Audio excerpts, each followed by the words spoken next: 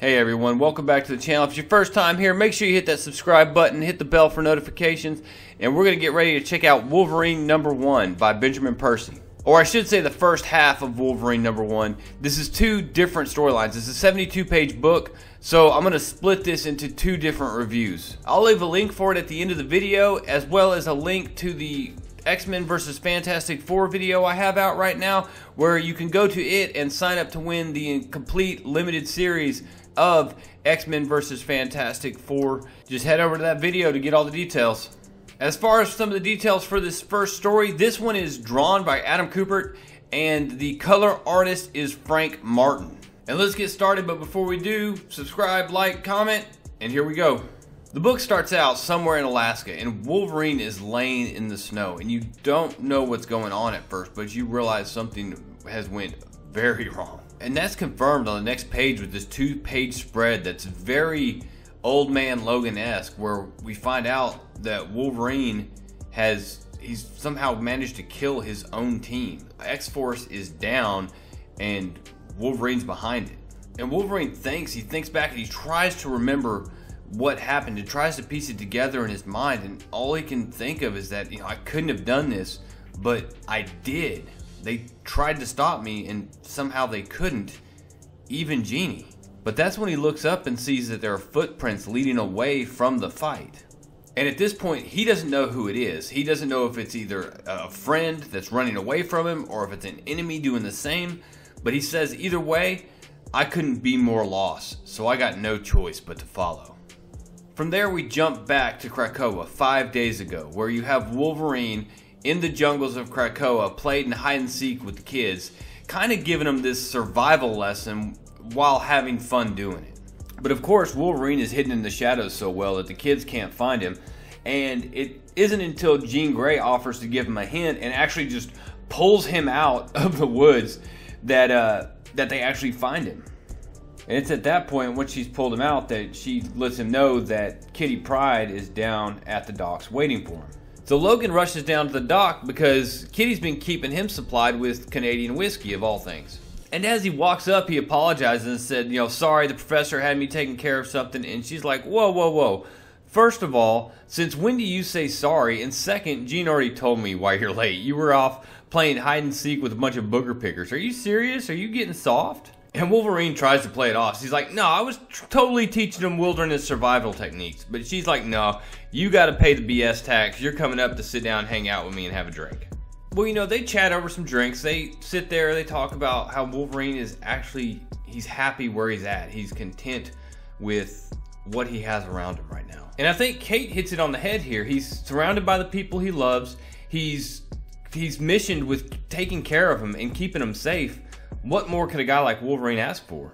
But because Wolverine doesn't like talking about himself so much, he swings the conversation back to Kitty and says, look, you've got to shove off soon, and it's pretty obvious you brought me down here for a reason, so what's the trouble, Kitty?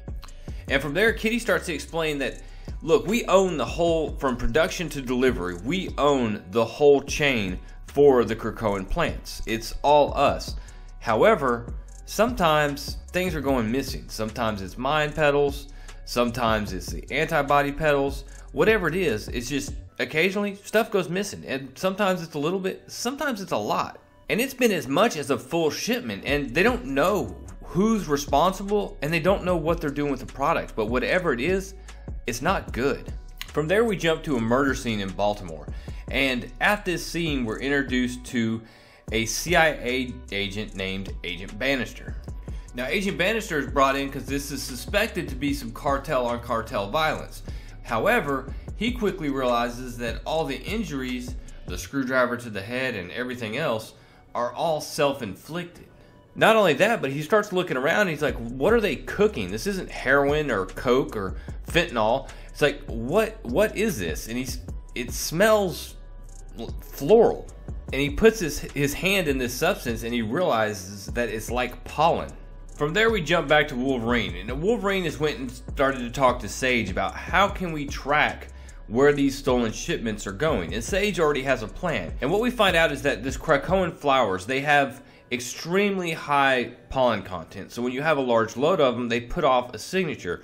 Well, when you run that signature, against things like political alignments, the time of the year, the season, and all that stuff. You can see these pollen spikes in these countries, and you can, especially if it's a suspect country like Russia, where they spot one of these signatures.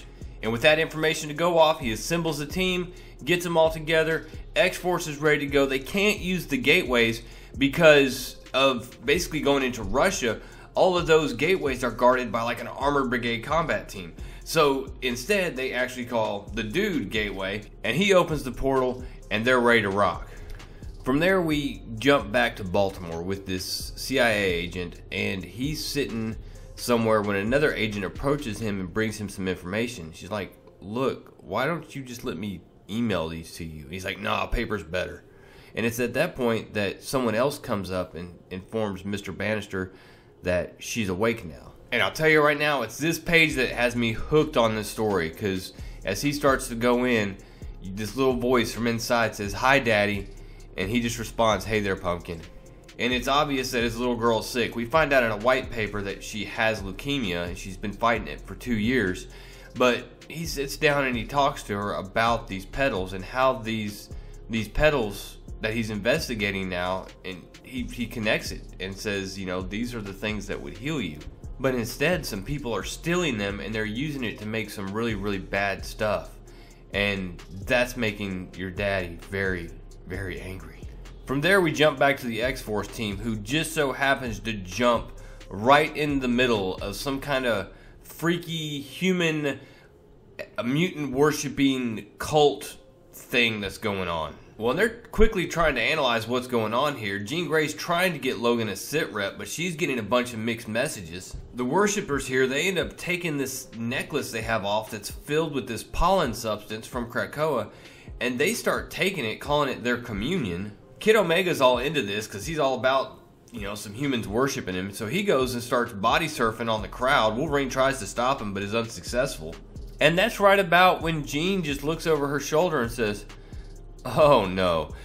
Not only that, the cult leader goes to talking about how we're going to take communion to now we're going to drink the blood of the vine. And they start trying to tear Kid Omega apart right there in the middle of all of them.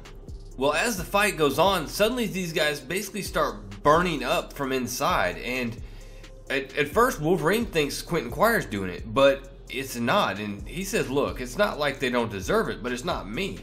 And Jean tells him it's not Kid Omega that's killing him, it's the pollen.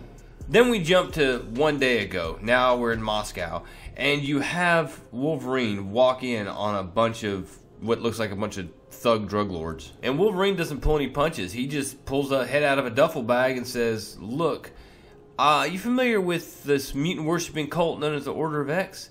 It's time that we have a conversation about him. Well, this fat Russian mobster tries to end the conversation pretty quick, but that was a mistake, and ends up getting his thugs just pounded into the ground. And then as Wolverine pins the mob boss to the wall with one blade on each side of his throat, he's like, now you're going to tell me where you got the flowers. And he says at first from her, and he, you know, Wolverine just stays on her. Her who? He says the pale girl. And what we find out is basically that there's this flower cartel, this pale girl, and she is got some kind of ability where she can mind control these individuals, and that's why they have these psionic dampeners. It's to the point that they have these because she walked in and had this mob boss dude pull his lighter out of his pocket and cook his eyeball right there in his socket. From there, we jump back to Krakoa, and actually you have this really neat page of two parallel conversations going on. One on Wolverine's side, where he's talking to Beast about this new drug war that's beginning, and basically mutants are causing it. On the other side, Agent Bannister is talking about how we're going to pose as buyers and set up a meeting with this flower cartel in order to take them down. So it's going to be really interesting to see when these two cross paths. Because, I mean, I really like this agent. I really like Wolverine. I can't wait to see these two guys working together. From there, we jump to the current day where Wolverine is still marching through the snow, and he's having this conversation in his head about he shouldn't have friends. He shouldn't have people close to him because this is what happens because I'm not safe. And it's when he looks up, he sees this bright light ahead of him, and he continues towards it. And it's at that point that he sees her, the pale girl, and he whips out the claws, but as he does, she kind of disappears in front of him, and he's sitting there saying, "It was you made me do it." And as that happens, these guys come running up, and it's obviously Agent Bannister in his undercover whatever, and he's like, "What are you talking about? You know, who are you?"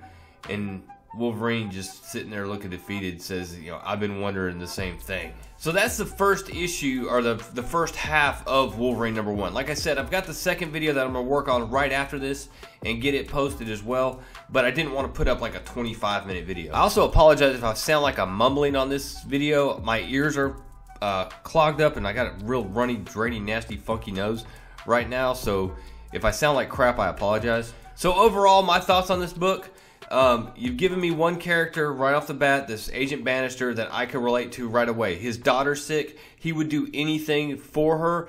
And these guys that are stealing Krakoan drugs and turning them into this pollen drug, they're taking something off of the market that could save his daughter. If she's next in line, or this was 100 people that could have been saved because this drug was created, and now she falls off that list, man, I dig his motivations. I really like that character. It's something right away I could relate to. I got a little girl, and there's nothing in the world I wouldn't do for her. So I mean, I totally get that. Like I said, that hit me right away, and it just got me instantly rooting for this guy. I mean, what else can I say? I do find it odd that a CIA agent wouldn't recognize Wolverine, but maybe that's part of his cover. I don't know. The art in it, there were a couple panels that I didn't really like, but overall I thought the art was good. I felt like this kept that feel from X-Force that we had with Joshua Cassara, that kind of grittiness. I did like the one panel in particular where the team was there in the fight with the crazy cult. Overall, I know this book was carrying the $8.99 price tag, but it's a lot of reading. And it's a good book. I definitely recommend going and picking it up if you haven't already. As soon as I finish here, I'm going to work on part 2 of this video, so make sure you go check that out, and make sure you go register over on that Fantastic Four X-Men video so that you can register to win the complete miniseries. Anyways, guys, definitely go pick this up. That's all I got. Real Comic Stacks out.